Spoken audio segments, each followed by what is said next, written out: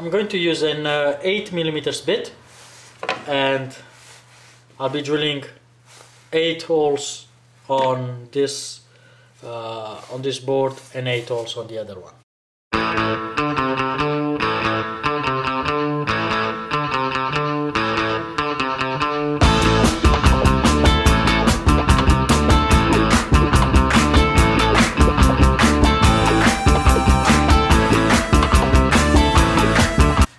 Okay, I will just clean it up. Going to clean up a little bit, and then we're going to use the router to cut it all out. Okay, the idea is that I'm going to put the bit from the router in one of these holes, and then using the fence I can scroll this across until the bit shows up to the next hole. And once I've done this side, I'll do all 4 sides and they should come.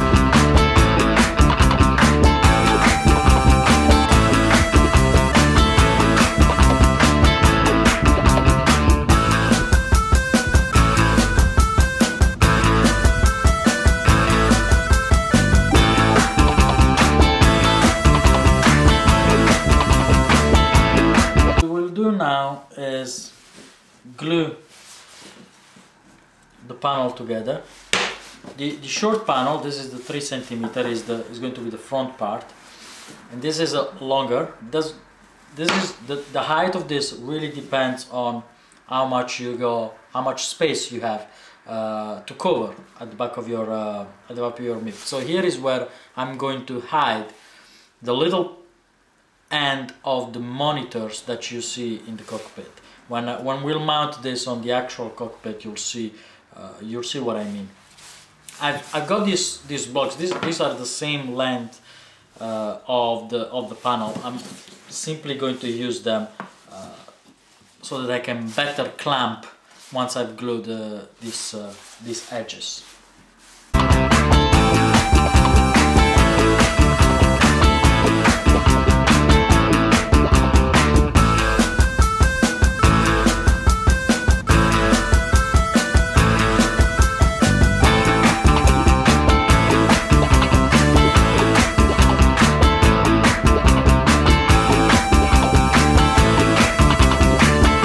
Wipe the excess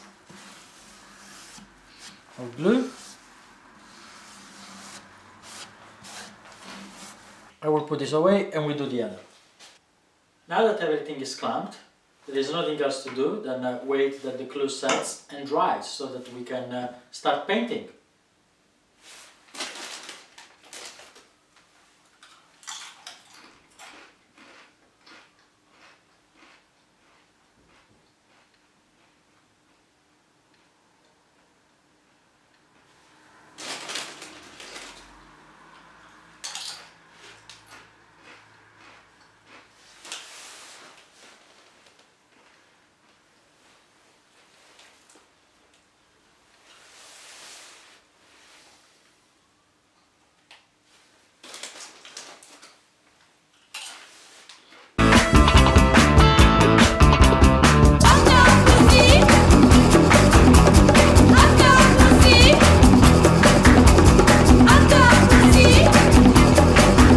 Given it a good sand, and it actually came out pretty good.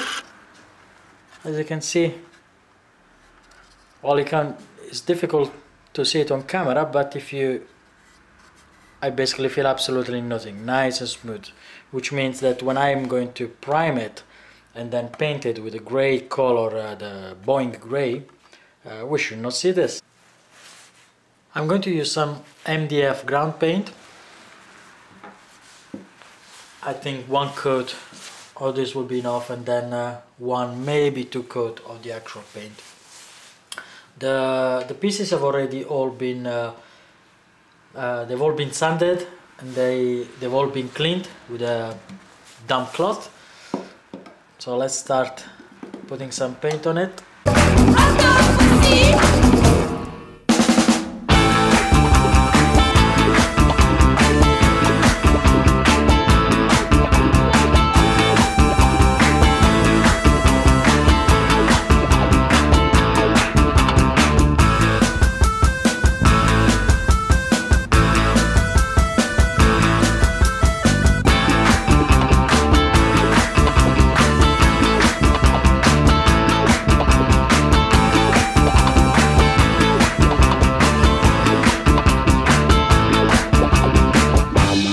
that the primer is dry, I've already sanded both pieces, and I've cleaned them up, and now we're gonna apply the coat of gray.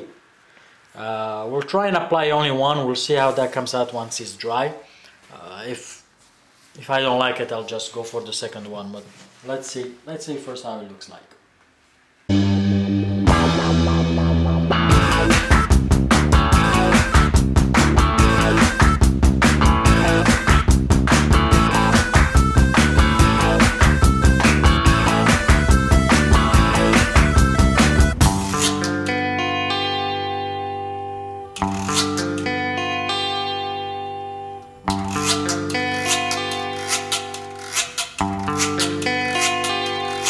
Saca el pulpo de la maleta, saca el pulpo de la maleta, saca el pulpo de la maleta. Here we got them mounted on under the MIP. They're finally all painted. They're not fully screwed in. I'm going to remove them because when I start working on the electronic part, it's going to be a lot more comfortable if I can actually take them out and work from the back, like standing on a table. But overall, I'm pretty happy with it. I now basically look forward to work on the electronic part. It's going to be really difficult since I've not done it before. I had to find out how everything is going to work, but it's a challenge, and that's what we're here. So I hope you enjoyed this building. Now stay tuned for the next videos, where we're going to look at how all the switches and dimmers and potentiometers are going to be connected one with the other. Thanks for watching. See you next time.